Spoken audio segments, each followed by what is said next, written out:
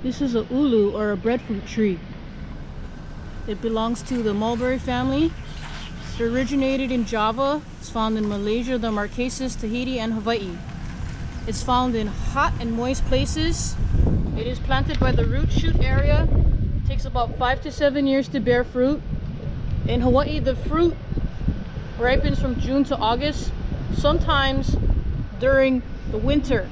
You know the fruit is ripe to pick when you see white sap on the bottom of the fruit. The ulu is indigenous to Hawaii. The fruit is used for food, steamed, baked, or pounded into poi ulu. The trunk is used to make drums, surfboards, poi boards.